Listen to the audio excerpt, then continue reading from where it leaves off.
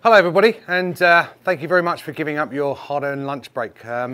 If I was to do an introduction for myself, then it would kind of be that, well, actually I started off in zoos and wildlife parks as a keeper, so I know what it's like.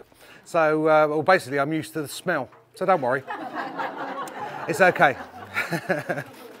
But yeah, I mean, I've been working for Cheetah Conservation Fund out in Namibia for 4 years now. I've known Laurie for about 12 years.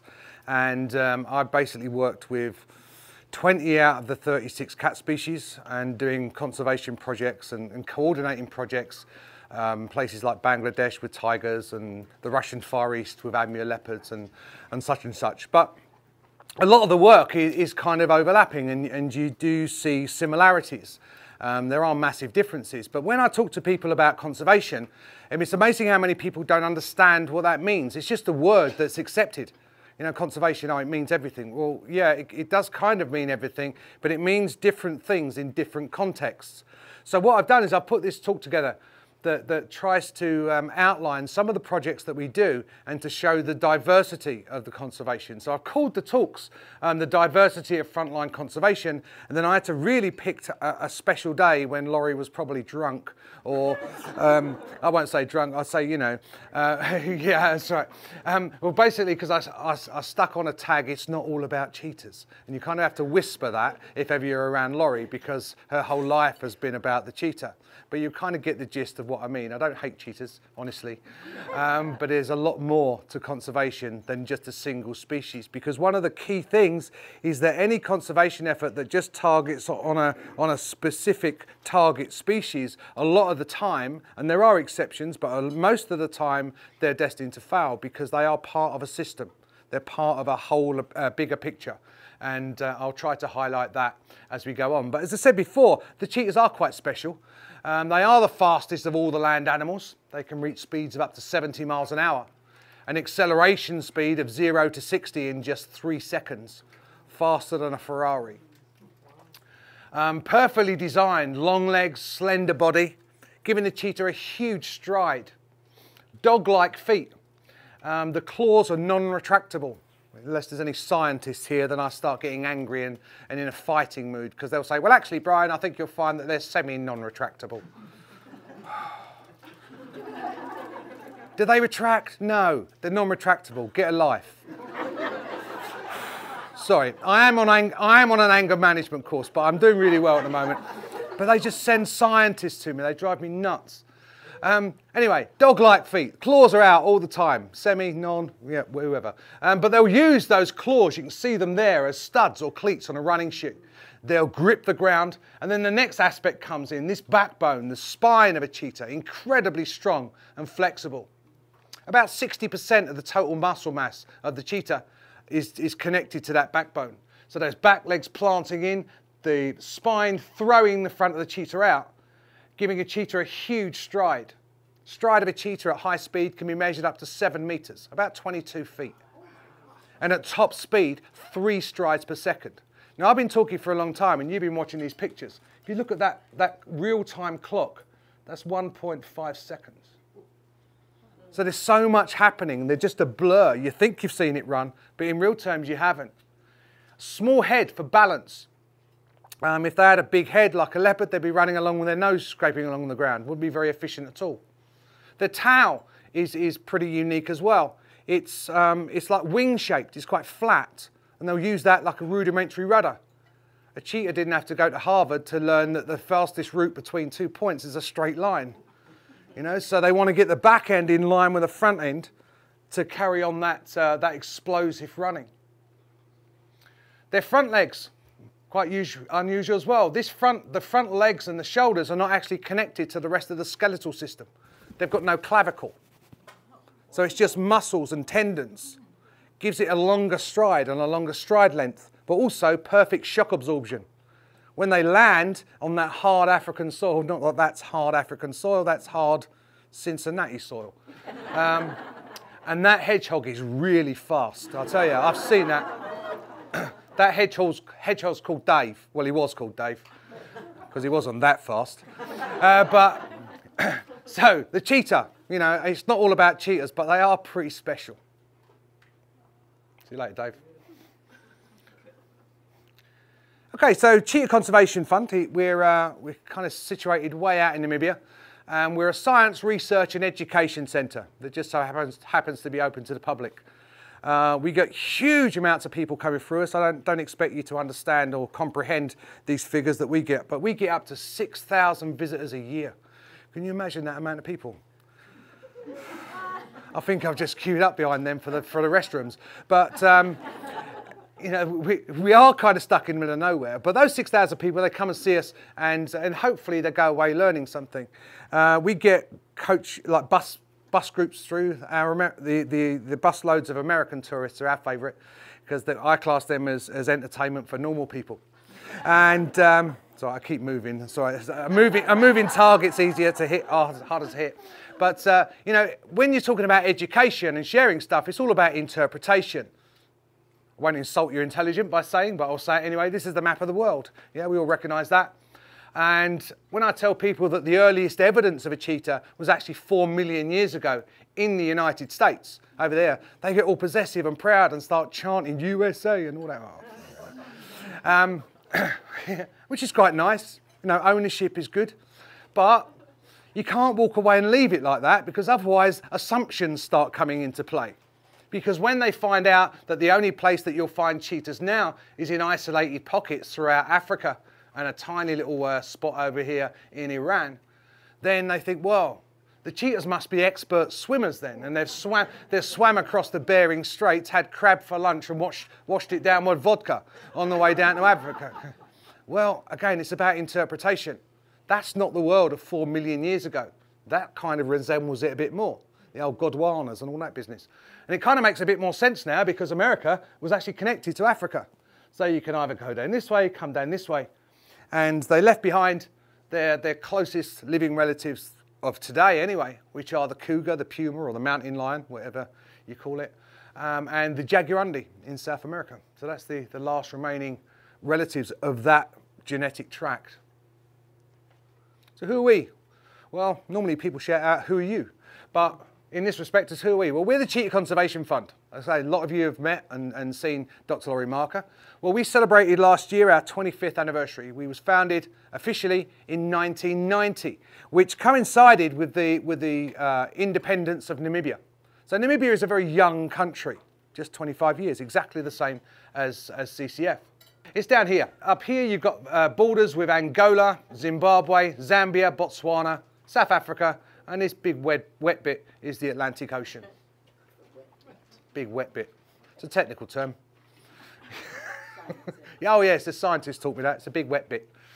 Why Namibia? God, the amount of times I've asked myself that question every time I want a decent pizza. You know, why Namibia? Probably the only country in the world that doesn't have a single McDonald's. You know, which some say, well, that's a good thing. But the trouble is that I get South African TV and they advertise it. You know, that's just not fair. Well, why Namibia? Well, Namibia is home to around 1/3 of the total world population of wild cheetah. About 2,500 to 3,000 live in Namibia, out of a total population of between 8,000 and 10,000. And that confuses people sometimes because we're an organisation that professes to try to keep these animals in the wild, in their natural habitat, and secure them for the future. And we're doing it in a country that's got more cheetah than anywhere else. So surely we must be making it easy for ourselves. Well, it goes beyond that because all the cheetahs are actually concentrated in this central area here. None of them live over here because that's the Namib Desert, the oldest desert in the world. Fantastic place if ever you get a chance to visit it. But this central area here is the farming heartland, the ranching heartland of Namibia. Now, when I'm talking about farms or ranches, they're livestock farms, fundamentally. It's a desert country. Not very much crops grow there. And it's all goats, sheep, and cows. That's the main thing there. I'll tell you that, so when we do this, what we've done is that we've actually made it harder for ourselves than anywhere else because we're building models. And if ever you build a model, you need to go to the extremes because then we're trying to transpose this model and move the same procedures and the same ideas and the same conservation initiatives to places like Botswana, Tanzania, Angola, other places. And nobody can say that they've got more cheetah. Nobody can say that they've got more farms. So nobody can say that they've got no more human-wildlife conflict. So this model is an extreme model. So that's why we're in Namibia. And we're just situated there. Our closest town is a town called Otjiwarongo, which is very much like Tucson, basically. Because we've got a bank and a supermarket. No, that's it. No. So these are the cheetah range countries typically. Again, a little bit confusing because they're not blankets and thick populations of cheetah all around here. They're isolated populations, apart from this area here, which is quite densely populated, but everywhere else is quite isolated. The only exception to that is the United Arab Emirates, and we're working very closely with them because of the illegal pet trade happening with cheetahs. You've probably all seen the internet pictures of the Arab in the gold Rolls Royce with the cheetah sitting on there. Well, they're kind of learning that that's not really a good idea. You know, for every 10 cheetah cubs that arrive, 9 of them are dead, and the 10th one only lives to about 1 year old. You know, they're coming in malnourished, they don't know how to look after them, blah, blah, blah. But whenever you're dealing with any type of conservation like that, human-wildlife conflict, animal trafficking, you can't go in guns blazing with, you know, and make them the bad guy. Because if there's one thing that you can't do is tell a rich man what not to do. It's pointless. You know, it's pointless making enemies. The trick is to engage with them, to talk to them, to you know, give them alternative ideas maybe. And by doing that over the last 3 years, Laurie's been over there many times, you know, we've got a lot of information out there and a lot of cooperation. And the amount of cheetahs being kept as pets are reducing. And also we're getting a lot of samples, both blood and tissue, and also, unfortunately, some of the cubs for necropsies. And that's putting them through our genetics lab, so doing DNA analysis on them. It gives us a better idea of where these cats are coming from. So we can target where the illegal traffic is happening. So that's why in Namibia, that's why we're here, because 30% of the world's wild cheetah population live in Namibia, and it gives the title of the cheetah capital of the world, which they're very proud of. And any country that's proud of something tends to look after it just that little bit better. So our centre, as I said, it's about 45 kilometres from the town of Otjiwarongo, which is a Herero word. Herero is a tribe. But this is our centre in CCF. Somebody that's a lot better than me at flying drones flew this for me. This is our veterinary and our office buildings. Just over here, the large white roof. In 2013, we had a huge fire that completely destroyed our visitor centre. So over the last 2 years, we've been rebuilding this. New classrooms, new education storage, a brand new fully functioning genetics labs in there. As well as a cafe and deck and say offices and storage. Over here is the Waterberg Plateau, a large mountain, 48 kilometres long. And everything that you can see as far as the eye can see there, as it all goes around, the complete panorama, we're right in the centre, is all CCF. And this is our farm, this is our working farm there, goats and sheep. Again, all the way over here. We cover a total area, and I've got to remember my numbers now, because it covers an area of 46,000 hectares. Which is 117,000 acres, which is 460 square kilometres, which is 177 square miles. So if you're walking from the zebras and get to the elephants and forget your keys, think how I feel. You know, it's a long way to forget anything. But the numbers don't really mean anything. You know, it's not prime real estate we're talking about here. It's failed farms. It's a series of 8 failed farms that we've acquired over the years. We started off with 1, and then we've just acquired land adjoining our farms there. And you'll get to know that you know, just the size of the farms doesn't really matter. You know, it's not fertile land. So what's the problem? Why are we out there? What are we doing? And what are the main issues that we're facing? Well, some of them are quite banded around, and you'll recognise the names of human-wildlife conflict. Yeah, we all know, we've all heard of that before. But in the cheetah terms, what does it mean? Well, for a start, we're not just talking about the cheetah, because remember, it's not all about the cheetah. So the human-wildlife conflict is the same with cheetah than it is for leopard, for hunting dogs, for jackals, baboons, any predator, because they're living on commercial farmland. 95% of the cheetahs in Namibia live on commercial livestock farms. 80% of all wildlife in Namibia live on those same commercial livestock farms. So when we use the term the wild, that can mean anything and nothing at the same time. You've all heard it, you know, what do they do in the wild? What do they eat in the wild? What's the wild? You know, what is the wild anymore? Well, in Namibia, it's farms, ranches. That is the wild. So commercial livestock farms, predators, bit of a human-wildlife conflict issue there. So that's one of the main problems that we're dealing with. Habitat loss, another couple of words that get misunderstood and not understood. You know, if you're talking about, you know, the rainforest, it's deforestation, cutting all the trees down, taking away the habitat. You know, if you've got orangutans, then burning in the forest in Borneo for the palm oil trade, destroying habitat. In Namibia, we're not getting, the trees are not disappearing. We've got too many trees, too many bushes. It's strangling the land. And I'll cover that a little bit later. But it just means different things. Too many words are bandied around in the conservation world. They're accepted, but not understood.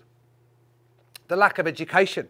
You know, things change. Methods have to change. And when the farms are passed from father to son, sometimes the evolution of the farming industry doesn't follow. And things fall behind. And bad habits get escalated. And also, you know, the conservation, the future of farming isn't being taught properly, or wasn't being taught properly in schools. So the teaching of the teachers is very, very important, as well as farmer training and every other type of training as well. And you've got poaching. Again, we're talking about cheetah conservation and talking about poaching. You know, if you're talking about elephants and poaching, you kind of know that people are poaching elephants. If you're talking about rhino poaching, well, the rhino horn, people poaching rhinos. Now, when you talk about cheetah conservation, they're not really poaching the cheetahs. You know, it's hardly ever done. It doesn't happen. But what they are poaching are the prey species. The springbok, the steenbok, the duiker, the oryx, the kudu, the red hartebeest, the eland. So if you take away the prey species, what are they going to do? They're living on commercial livestock farms. They're going to go and eat the goats and the sheep, and then it becomes a human-wildlife conflict problem. So although it's not directly attached to the cheetah, deal with it down here and you save it escalating into a massive problem up here. And you've got global warming or climate change. Some governments are really quick and good at acknowledging the fact that climate change is happening. Not looking at anybody's government in particular. But no, the polar bears are not okay, I'm afraid. You know, they don't like all huddling on one little iceberg up there. Anyway, sorry. Anger management. Politicians, bad as scientists, that lot is, I'll tell you. But, you know, it does make a difference to world climates. You know, when you're in a temperate climate, you know, the changes, they're not as evident. When we live in a desert country, you know, you live in a desert state, you know the difference with the seasons. We rely on our total rainfall that happens in about 2.5 months of the year.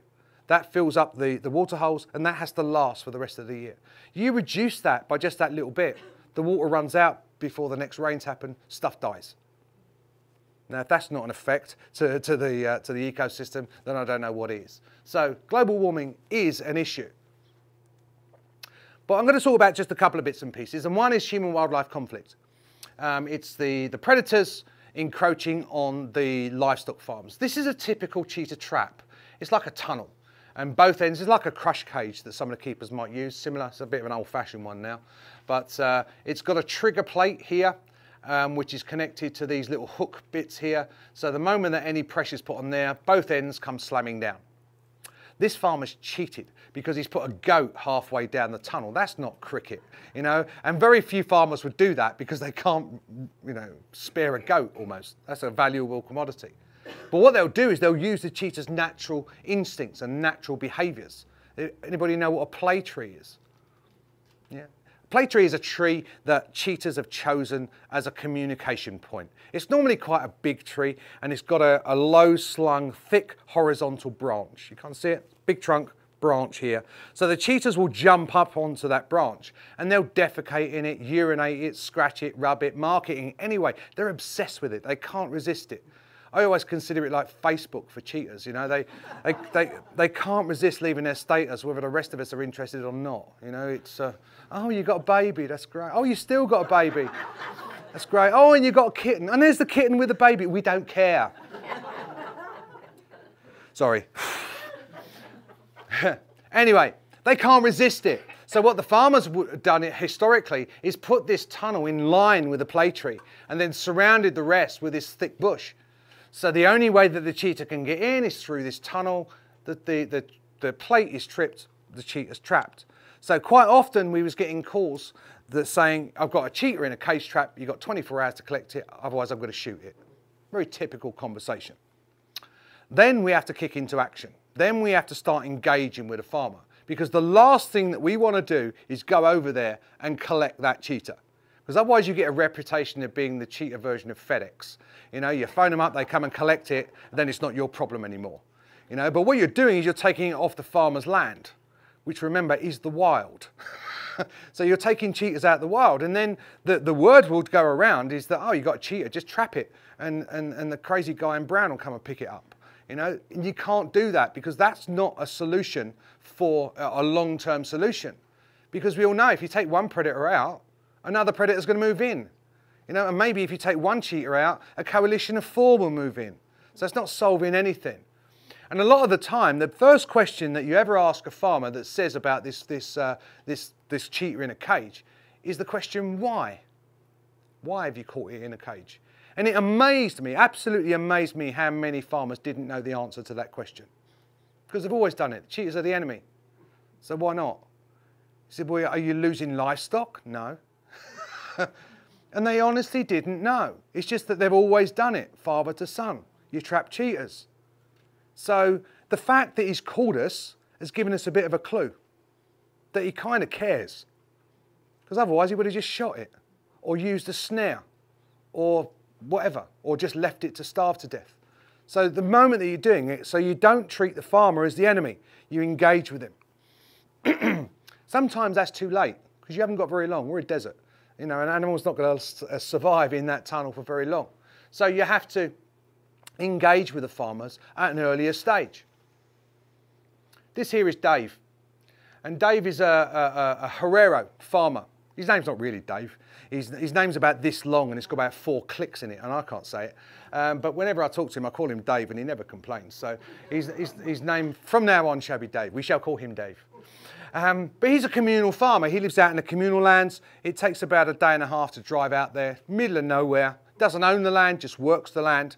And he's a sustenance farmer. So he'll I nearly said grow goats and sheep, but goat and sheep seeds are really hard to come by in Namibia. He raises sheep and goats and he sells them or kills them and slaughters them, eats them. It's basically just to survive from year to year to year. One thing I can guarantee is that old Dave there has got a better cell phone than me. So what we've done is we've set up a farmer helpline. Now, all the farmers groups, the cooperative groups, the farmers union, they've all know this farmer helpline number. So old Dave there, if he's got a concern or a worry or he thinks something's happening but he's not sure, he's got somebody to contact. So we'll contact him. If we can't help him, we'll defer him to somebody that can. So we're kind of building a network of farmers, not only for us to help, but for them to help themselves as well. So now we're being proactive with the engagement. We're not waiting for the farmer to call up with a cheetah in a cage. Now we've got this relationship with the farmers and we can give them different ideas and solutions to his problems, or kind of belay his problems and just reassure him. Then we've got education. Again, we don't want to teach stuff after the event. You know, we don't want to teach, you know, you should have done this. We're giving them new ideas and new farming methods, a predator-friendly farming system. Something that the whole aim is not to make them just no worse off if they don't go out shooting predators. What you're trying to do is make them better off as farmers and securing the predators in the wild. Because then everybody gains. Remember, 80% of the total population in Namibia relies directly or indirectly on farming. So Otjiwarongo, for instance, has got slightly more than what I listed before, but everybody that works in Otjiwarongo is linked to the farming industry because it's a farming supply town. So the lady in the checkout, she relies on Dave in a roundabout sort of way to pay, you know, to buy stuff in town, the farm workers, and it's a kind of a network of the industry. So it's very important. It is a very sexist society. You know, Dave's out there with his goats and his sheep, and the ladies are at home cooking, looking after the kids. So we'll teach them all different things like all alternative livelihoods. We've got a creamery at CCF, and we can go out and we can teach them how to make cheese out of goat milk. One, it's a good source of calcium and vitamins for their children, but also something else that they can sell. When we're doing the farmer training courses, we invite the ladies along to learn gardening and growing vegetables and fruits and vegetables. We're now fully self-sufficient at CCF on salads and some vegetables. Because some genius, probably from a university in Europe somewhere, went over there and told them that they can't grow anything because it's desert. Well, if you go and plant something in the middle of the desert in the sand and don't water it, yeah, that's quite accurate. You know, not a lot grows unless you're into cactus, you know. But if you kind of look behind you, there's 250 goats and sheep, and they supply you just with a little bit of manure, you know. So you can use that manure. You can teach them how to compost and grow stuff, and that's become incredibly successful. So you're making them healthier and you're giving them a different livelihood. And then you identify problems, you design solutions, and you implement the solutions. This is a Herrero lady, typical dress of a Herrero. She'd have nothing to do with Dave. Look at the state of him. She's far classier than him. But this is Paige, and this is one of our livestock guardian dogs. Oh, look. This is an Anatolian Shepherd dog. She's my dog. She lives with me. She was a rescue. She took a long time to rehab, and she's kind of not suitable to go out with farms now. And she's a great dog. She's quite a big dog. The only thing that's not going for her is the fact that she's called Noodle. Any vet techs here today? No vet techs? Good. Never trust a vet tech to name an animal. You know what I mean? I mean, she's a lovely dog, and in my front room, it doesn't matter what I call her. But when I go out in the bush in my bush hat and my bush gear and stand there and go, Noodle! Does nothing for my ego. So, you know, apart from that, she's all right. But Noodle, for God's sake, you want to call her Bloodlust or Satan or something, you know, or rock and roll. I could say rock and roll. That'd be all right. Anyway, sorry, moving on. Oh, look, oh. This is Dave the puppy. Dave is there. He's about 6 weeks old, and this is his mum. That's Isha, and this is Alea. And Alea is a fully fledged working dog. She's out there every single day. She's also one of our breeding dogs. She's given us 3 litters so far. She's one of our many breeding dogs. On each litter, she's given us 11 puppies, and the survival rate for them are 100%. They're a remarkable dog.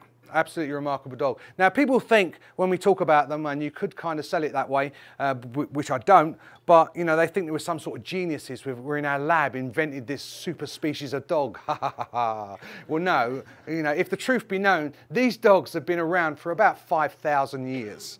They originate in the Anatolian Mountains in Turkey, and for those 5,000 years, they've been protecting goats and sheep. It's not a new idea, but it's brand new to Namibia, you know, and it wasn't used in that part of the world before. So it's just using an existing idea. You don't need to invent the wheel, you know. If something works, if it's not broke, then don't fix it. For those uninitiated, these are sheep, all right. All right, I'll get a bit more technical. They're actually called Damara sheep. And Damara are another people or another tribe. So you've got Herero, you've got Damara. They're also called fat-tailed sheep. It's a bit technical, but the reason why that is, I'll explain it for you. See, they're sheep, and they've got really fat tails. Yeah. All right. And they're perfectly adapted for desert kind of environments because they'll use the fat in their tails the same as your camels would use the fat in its hump. It helps them sustain life a little bit longer during droughts. So basically the whole thing is a predator-friendly farming system. It's not a cheetah-friendly farming system. You can't focus on that individual species. You can't go over to Dave and sort out and have a look and say, sorry Dave, your problem's a leopard and we're the cheetah people. Good luck with that. You know, that doesn't do it. You know, that's not going to solve anybody's problems. So it's a predator-friendly farming system. First of all, it's training the farmers. Just getting them, just tweaking what they do and adapting this the way that they do it. Using a corral system, if you don't know what that is, it's just a small enclosure.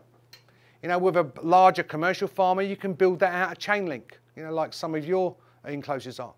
Dave can't afford chain link, so you can make exactly the same thing out of thorn bush or acacia. Doesn't matter, does the same job. You know, it doesn't have to look good. There's no visitors to look at it or complain. Been there, haven't you? And also the kill ID, because again, the cheetahs have got the blame for so long. It's thought that the cheetahs are only responsible for about between 3 and 5% of livestock kills, which kind of doesn't matter because it's a problem, it's a predator problem. But sometimes you need to understand what the problem is before you can implement a solution. And we try to empower the farmers to do that.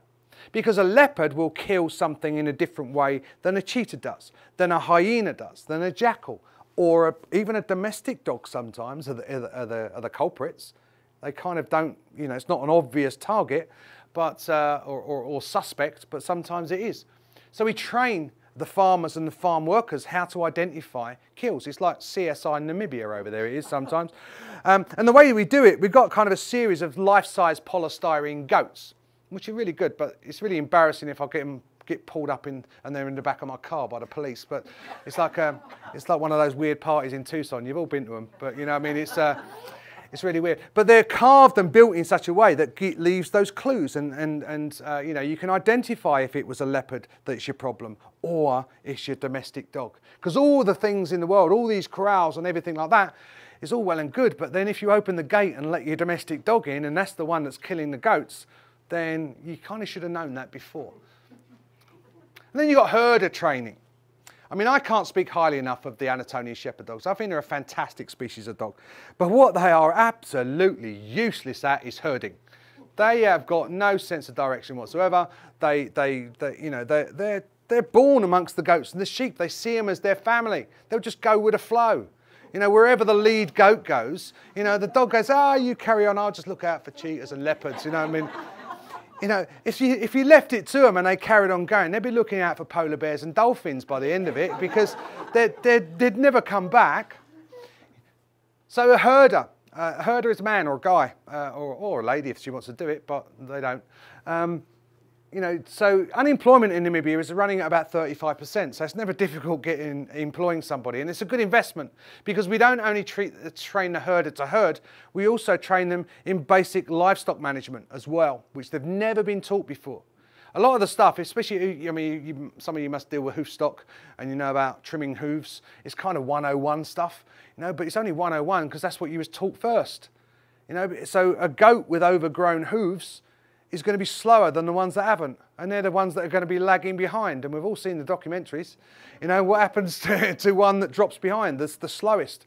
Well, that's the ones that they was losing in the bush and ultimately being killed. So just by teaching them how to do that and teaching them how to do the herding, it's a huge tool, not just for the safety of the flock, but also the welfare of the stock. And more goats and sheep that get through to market, the more profitable the farmer is. And then we've got the livestock guardian dogs themselves. They're born at our centre. We've bred over 650 dogs over the years. Right at this moment in Namibia, there's 185 out working. And then we've set up programs in Angola, Botswana, and Tanzania as well. We don't run those programs, but we've brought people in, we've trained them how to do it, and we give them breeding stock to start that.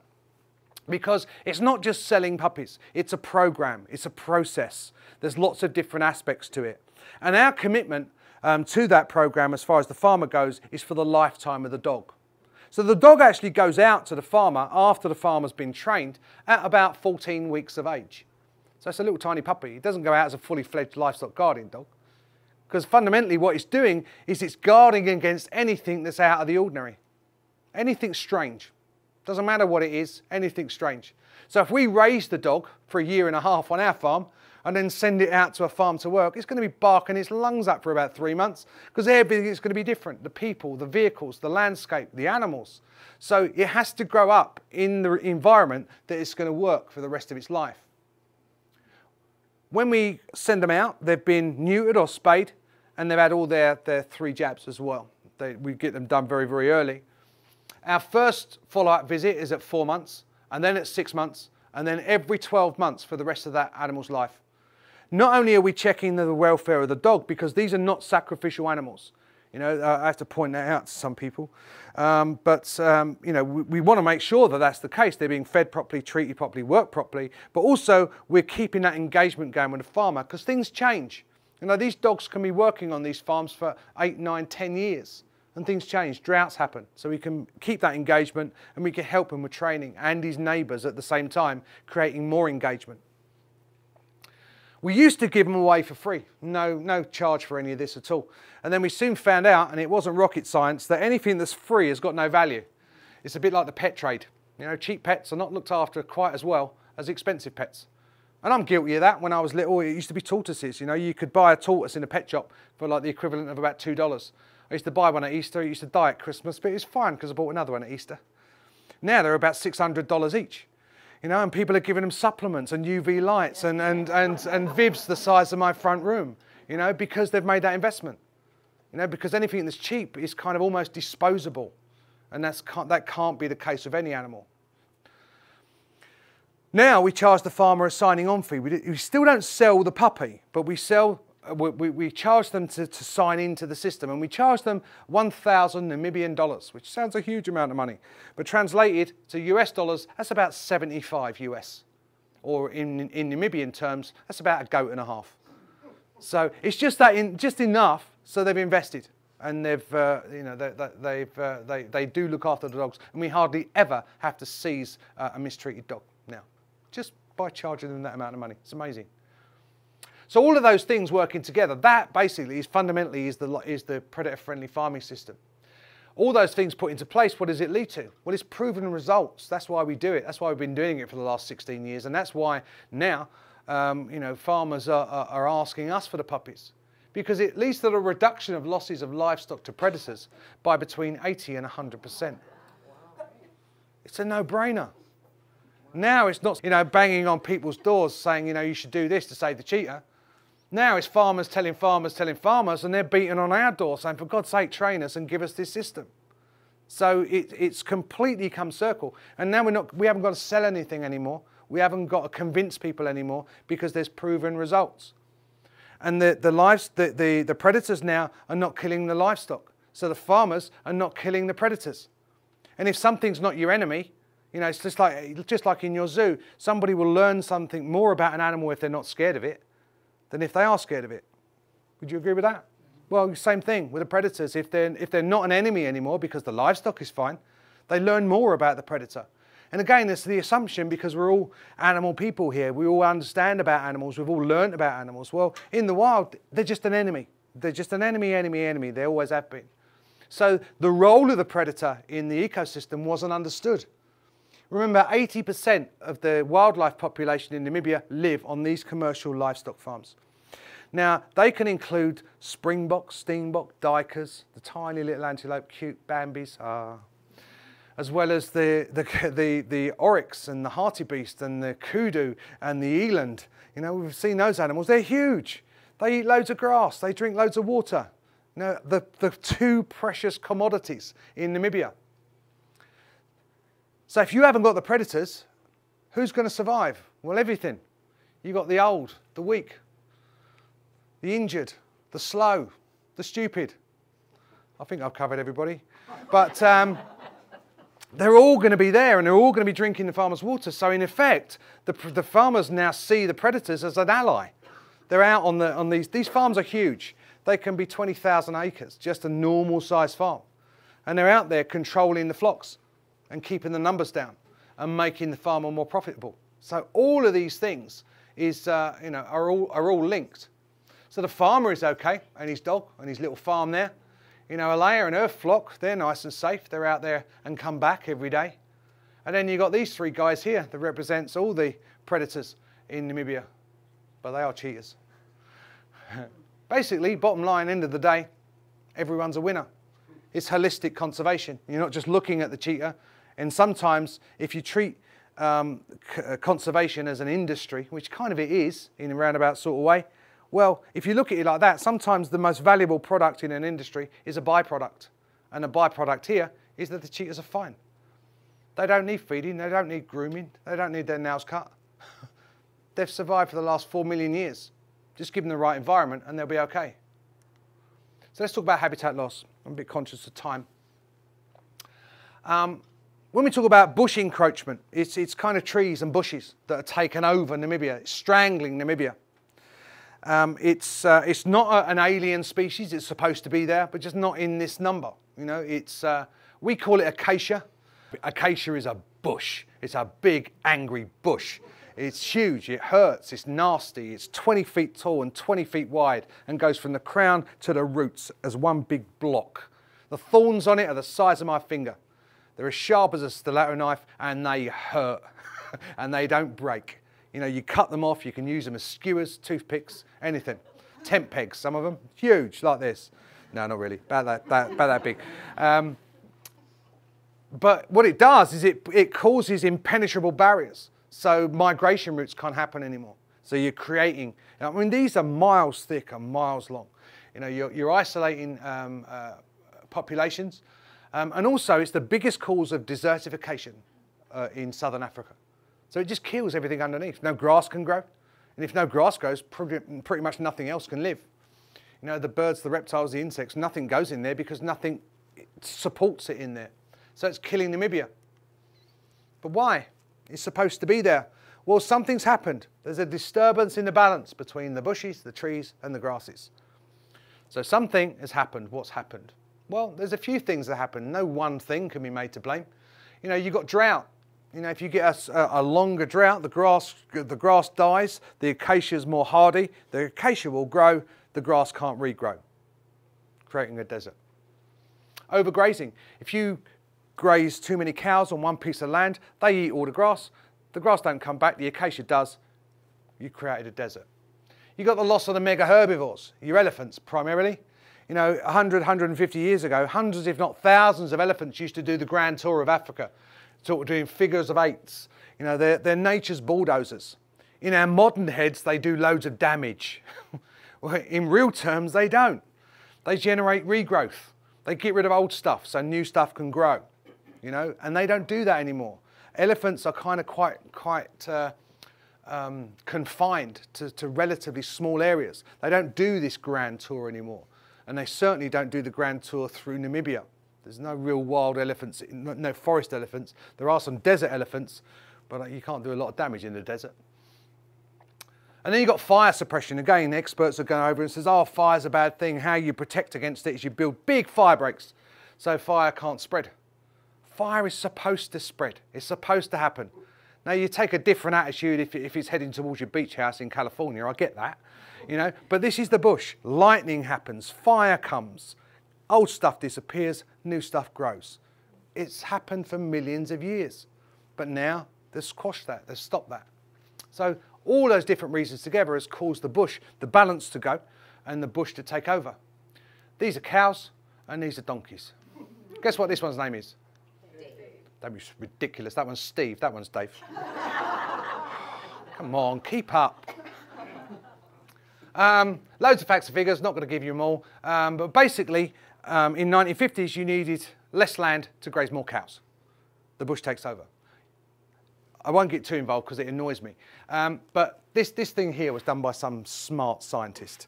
And he says, oh yes, one LSU requires... I said, hang on a minute, what's an LSU? He says, oh, it's a livestock unit. So you mean a cow then? Why? It's the same amount of letters. You know, why don't just put it so like normal people can understand it? You know, was it a code or something that only scientists can understand? Drive me nuts, they do. But basically in the 50s you needed 10 hectares, about 25 acres to graze one cow.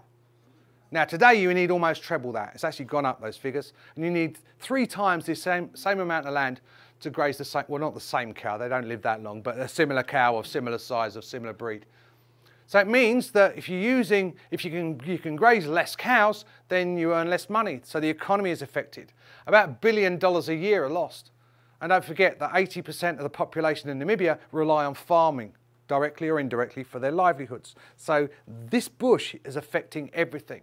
The grass doesn't grow, the antelope don't come in, the predators can't feed. Everything is affected. So what do we do about it? What we don't do is we don't overreact.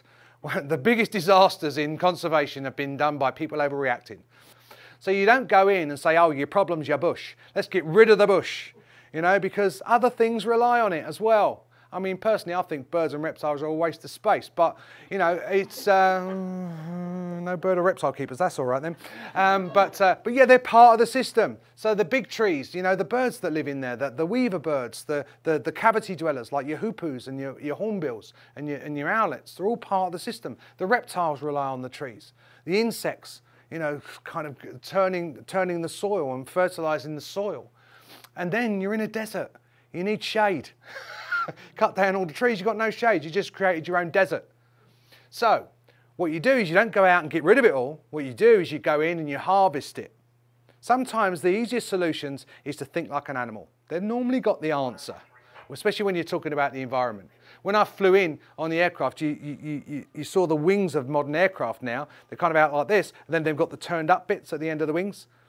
And they discovered, you know, by all these teams and banks of scientists, that if you do that, you make it more fuel efficient by about 18%.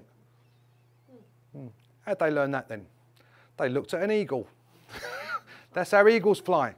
You know, they're soaring around. They want to be conservative with their energies. You know, so nature's got the answer. So almost what you're doing is you're putting yourself in the mindset of the elephant. What would the elephants do? What were they doing? And can you tell them I'm busy? Thanks. But then, so what you're doing is you're clearing corridors through the bush. You're opening it up, but then you're leaving some because there are giraffe, there are rhino out there that rely on it. But also the big stuff always has to stay. So it's only your small stuff. And when I say small stuff, it's still 6 feet tall and impenetrable. So it's still doing the damaging work. And then what do? You can't just cut it down and leave it. It will last there forever until there's a fire. And you can't always guarantee there's going to be a fire. And dead acacia is just as damaging as live acacia. It's still sitting on the ground. So you chip it, you break it down into finer components. So putting it through the chipper, it creates wood chip. And if there's one thing Namibia's very good at, it's drying stuff. We've got that down. Yeah, you put it outside, it dries. That's it. So all this stuff here is dried wood chip. Now we've actually developed and built a small factory in the town of Otjiwarongo, and we're just in the process of moving it out to our centre to cut down transport and make it cheaper to operate. So we put it through that wood chip, we put it through like a grinder that turns it into a sawdust. That sawdust is fed through these machines, and these are heat extrusion machines. So that puts the sawdust under high heat and high pressure. That changes the molecular structure. Then out the other end comes this long tube here. These saws come down here, saw it off, and it turns into what you'd probably recognise as a Duraflame log. Yeah, everybody know what that is, like a fuel log? The difference between the Duraflame log and this log is that there's not a single additive in that whatsoever. It's pure acacia. The new factory that we're just building now, and hopefully it's started to go up while I've been away, it's also going to incorporate something that we've just been sponsored to get, and that is a generator, a power generator that's powered by biomass. So we're going to have a factory making bush block that's powered by bush block. It's the closest thing you can get to perpetual motion. So that's bush block. So when we do it, we do everything, again, doing it as a model, doing it to the highest possible standards. We do everything to Forest Stewardship Council regulations. It's a worldwide, world-known certification, so nobody can say that you can be trained better. Because what we're doing is that we're moving into the communities and we're training people in forestry. Because where Dave lives, over in that region, the Herero land, it's dead. It's too much bush. No grass, no antelope, no nothing. So we're training them over there because we was part of the scheme and the subcommittees and the working groups and goodness knows what, that's just secured the new power plant that's being built just outside the communal lands of Herero land that's going to be powered by biomass. So we're training up a workforce of Namibians, of Herero, to this standard. So once the power plant's there, there's a Namibian workforce ready to move in. So as we're doing that, fundamentally what we're doing is buying the bush off them. So we're teaching them how to cut it, they're cutting it, harvesting it in a proper way, sustainably. Then we're buying it, we're making it into bush block, and then we're selling it on. So we're a middleman, just for now, until it's established, and then they will take it over. We don't want to be the bush block kings. You know, we've got loads of stuff to do. We don't want to be doing that. So what we do is we take advantage of the trade system in Namibia. When you visit Namibia, you drive up to CCF very slowly behind a big heavy truck because all the imports come in from South Africa. It's quicker going down to the capital because that's south and all the trucks are empty. So we buy that empty space in the trucks. We get this stuff and put it over the border. We've got a distribution agent over there.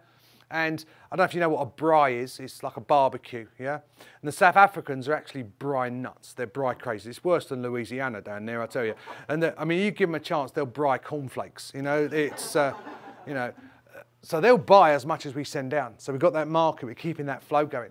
So during all this time, the habitat's being restored.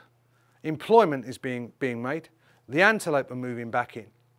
Then, once you've got animals in a natural environment over there, tourism starts to come in, ecotourism, because they wasn't going over there before because there was no animals. Now word's getting out, the antelope will go over there. There's potentially wild dogs can start moving in there, huge thing.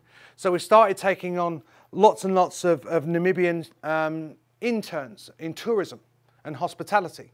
We're willing to take the risk on them. Sometimes we're catering if we've got visiting groups for 80 or 90 people, so it gives them good experience. Whereas the private lodges won't take a risk on them because the private lodges are charging a lot of money for people to stay a very short period of time and they can't make a risk of a student making a mistake. We're willing to take that risk, so we're employing that. Also, we're training them on crafts over there as well, making good quality crafts, getting Namibians to teach Namibians how to do it. Again, you think, well, there's so many crafts in Africa. Well, I hate to burst anybody's bubble, but if you go to, Angola or Namibia or Botswana or Uganda or Kenya, it's all the same stuff. It's not the locals that are making it. All that stuff, a lot of the time, comes in by container from factories in Kenya. So it's not supporting the locals. So we're teaching them how to make local crafts, good quality crafts. And distributing it. And at the moment, while that system is working and starting to go, we're working as a distribution agent there to keep the flow going. And we're starting to sell stuff in US zoos and UK zoos, much the same as the Snow Leopard Trust have done for many years very successfully. So all of those things stems from a problem bush. So who are the winners in this one? Well, you've got the people, obviously. You're creating employment and you're creating new industries and stuff like that. You've got the farmers. The farmers' land's being open. He can raise more cows, earn more money. So therefore, the people are also benefiting from the farmers. And then you've got the economy. The more people you put to work, the more taxes that are being paid, the economy gets. We export. So you get export tax from the bush block as well. And then you've got the wildlife. Well, the wildlife's actually got a habitat. So kind of one of the fundamental things that you need to survive is a habitat. So the wildlife is doing really well. And the environment, you're addressing that balance. And not only that, at the end of this project, you've got a completely eco-friendly fuel system as well. So it helps on so many. And all these things, all this training, all these initiatives in the background, quietly, not doing much, just surviving, are these guys. So it's not all about the cheetah, but at the end of the day, it's all about the cheetah and the leopard and the hunting dogs and the lions and the hyenas and everything else that's living there, because that's the balance, and to keep that balance is the whole aim of conservation. So how does it all work? Well, you've got all these things here. You've got the education. You've got, we train the farmers. We train, the crafts and the school kids. 1,000 Namibian learners come through our centre every year. We go out and visit 20,000 Namibian learners right the way across. We train the next generation of conservationists. We've just got our first geneticist through her master's degree, Namibian. We've got 3 Namibians just got through their ecology master's degree. So we're building for the future, because at any time they could kick the rest of us out. They could revoke our visas, and then what happens? The last 25 years is going to go, down the toilet, basically. So you're building it up so Namibians can govern it themselves and run it themselves, not just as farm workers, but as the scientists as well. And then you've got the research, all different types of research, biomedical, landscapes, ecology, as well as genetics rather.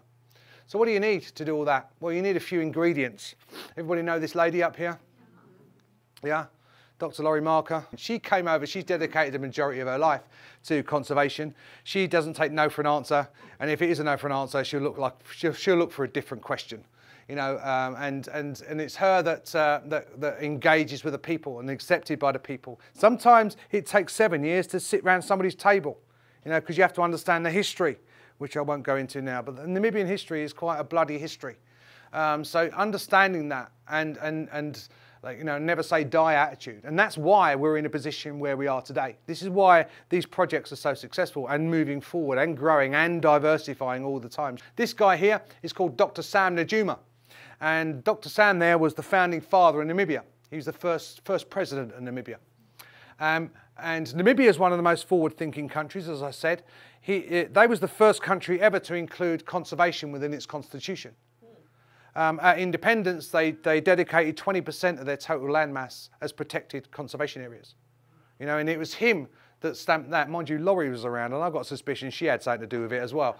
But, you know, it was him that set the platform that these conservation initiatives can work. Now it's not just CCF that's being used as models in all the Cheetah Range countries. It's Namibia as a whole that's being used as a model country, because so many countries throughout Africa have overreacted and now suffering, you know, because they've just gone gung-ho, bow to public opinion, and the countries are suffering. Then you've got education. Well, education is the foundation of everything. But education isn't just teaching stuff. It's also learning stuff. Things change.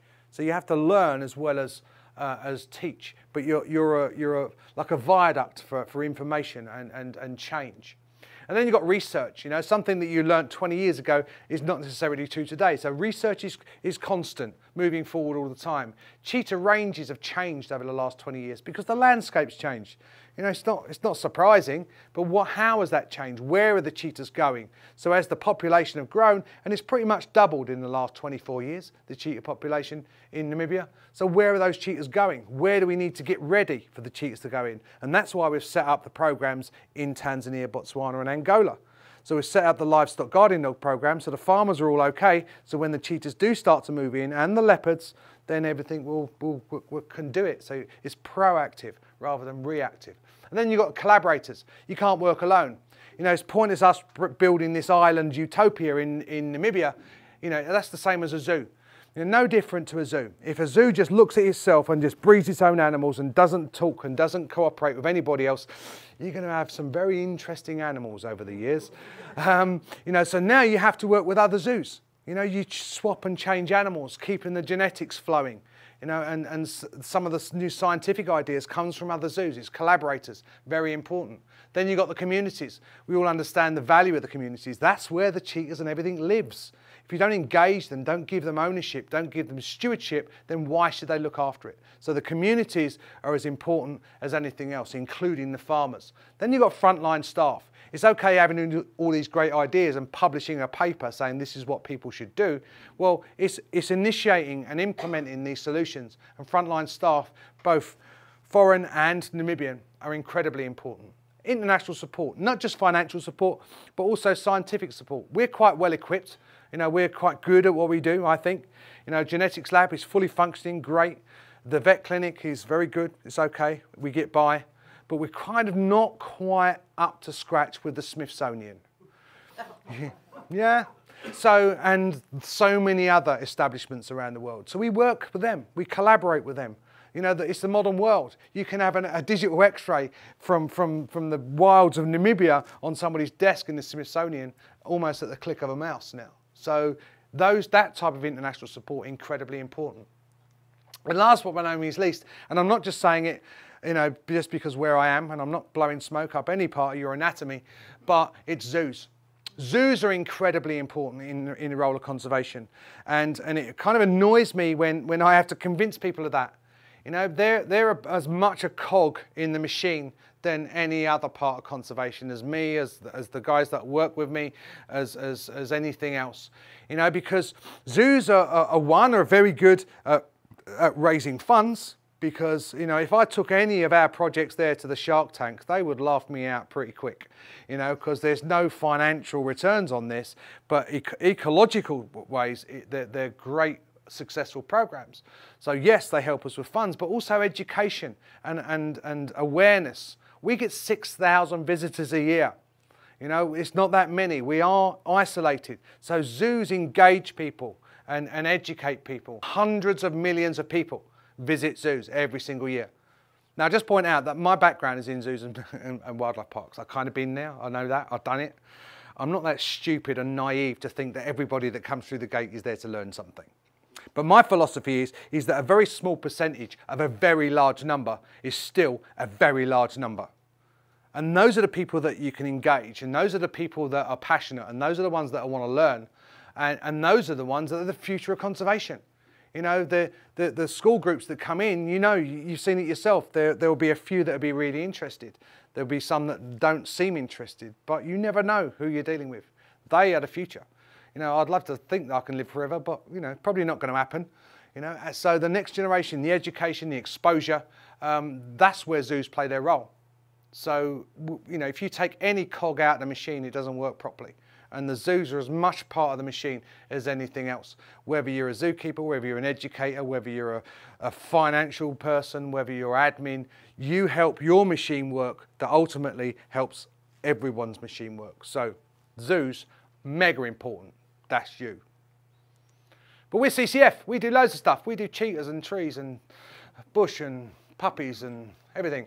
But if you want to know anything more, if you want to see anything, any of the other projects we do, and we have got some educational material on there as well that you can pull off. That's our website address. We are on Facebook as well. That's me.